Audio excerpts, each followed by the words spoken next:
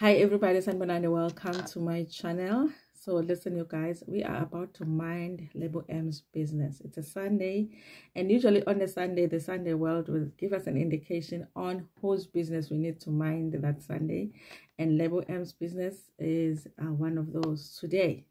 So listen, if you are somebody that doesn't like minding other people's business, this is not a video for you. For the rest of you, come over here and let's do our Sunday thing and gossip about Lebo M. So you guys, there's a story that came out on the Sunday World written by Ngwako Malaji. He's talking about how Lebo M is supposed to hand over this Mercedes-Benz that he bought because he has missed some payments. I'm wondering, you guys, what's happening, because remember, Lebo M has been in the news recently because he is once again divorcing his, wife. And the wife had also spoken to the Sunday World through somebody to say that the reason that Lebo M is divorcing her is because Lebo M is about to receive millions from this company in America. And the reason that he was about to receive those millions was because he had recently sold his music catalog. Okay, remember, he's on Lion King. It's been, people have made comments about how he is not really the producer of Lion King, but he does music. And even with music, he's done certain songs on the Lion King. It's not like he produced the whole Lion King. This is what Zoe said in an interview that she did on a Showmix show. Okay, so I don't know, you guys, but every time they talk about Lion King, we think Lebo M, because I've always thought that that was his creation. Okay, but nonetheless, you guys, there were reports that he was about to receive millions. So I'm wondering, you guys, what's happening here? Is it because maybe the money hasn't come through, that he is not able to pay for the installment for the car? I'm just wondering what's happening here, because if he's received so much, because I remember it was a lot of money. I just don't remember the exact amount, but it was millions of rands. So I don't think that he wouldn't pay his car if the money had come already.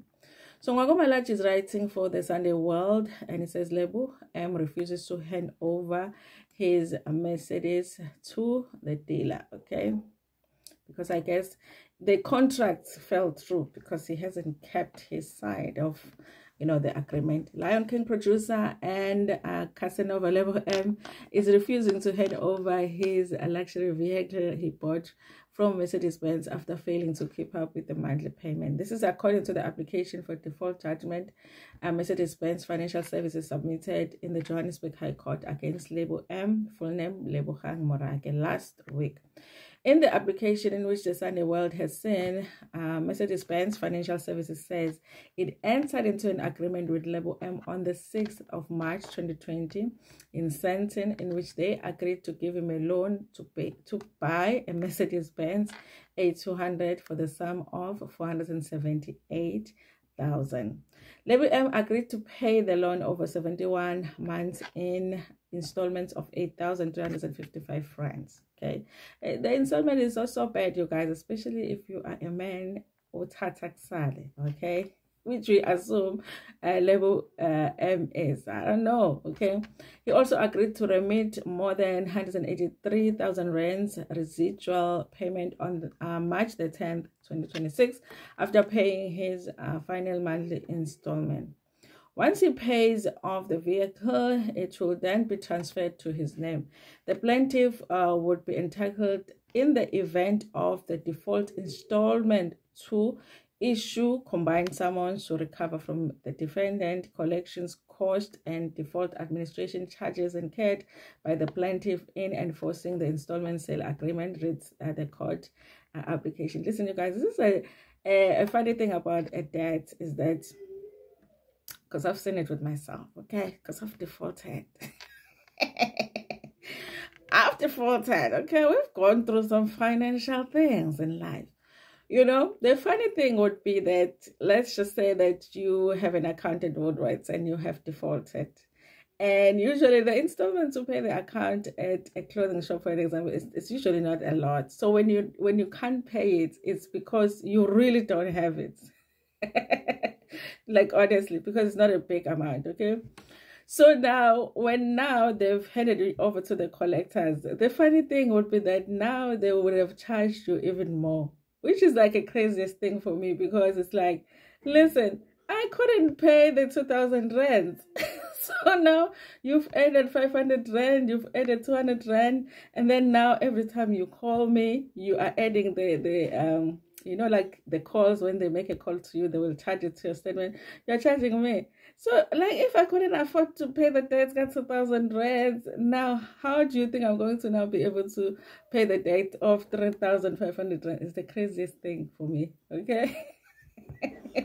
But obviously they do know that in order for you now to get to a point where you clear up your name, you are going to have to pay it. But it's usually very funny to me when I was like, listen, I couldn't pay the main debt, okay? So I guess even with him here, you guys, there's like additional costs now, administration fee. They say it's default administration charges that he now owes. He also agreed that should a Lebo M fail to pay any amount due in terms of the sale agreement in the due date, the outstanding balance shall pay additional interest charges. Okay.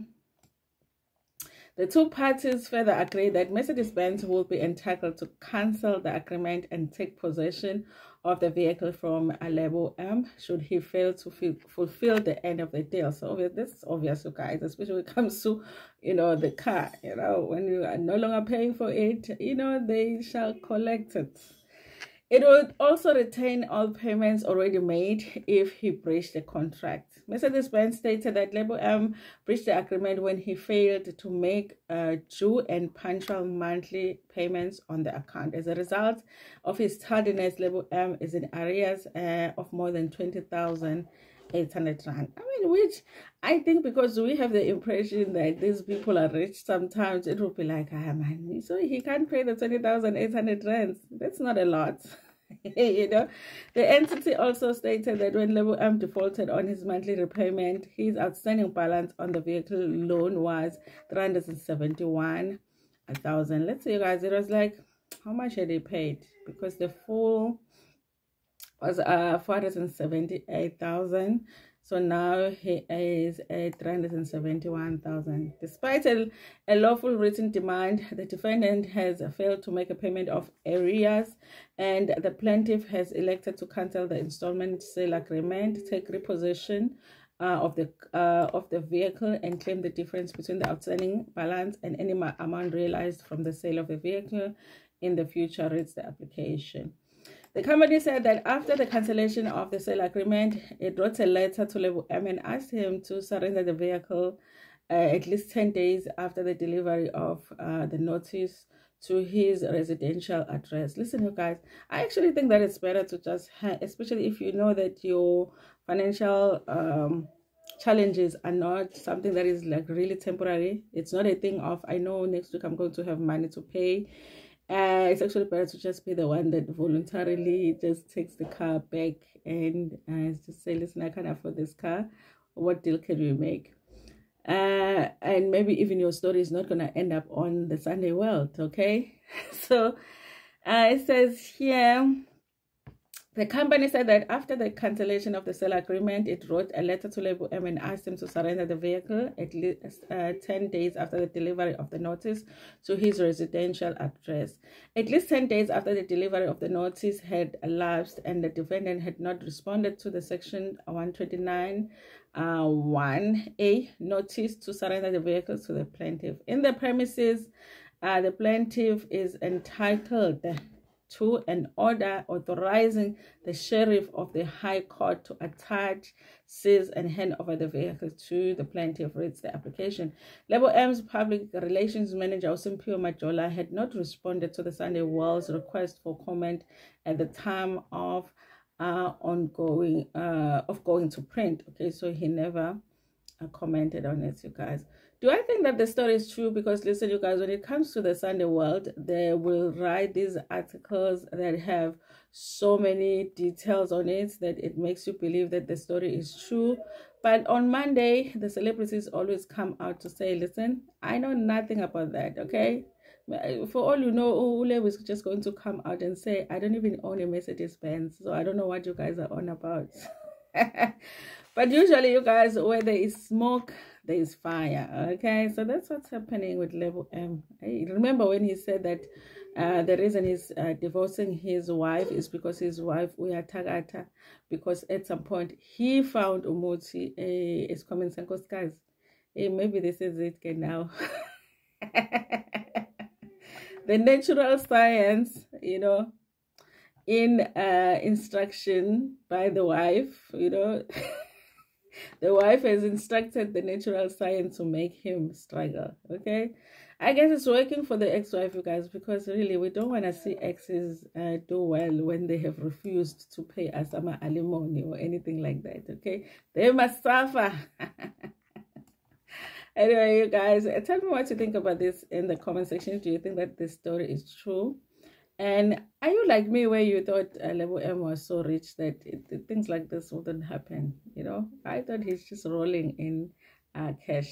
Anyway, thank you so much, you guys, for watching this video. Please like it before you share it with your friends, with your family, and even with strangers.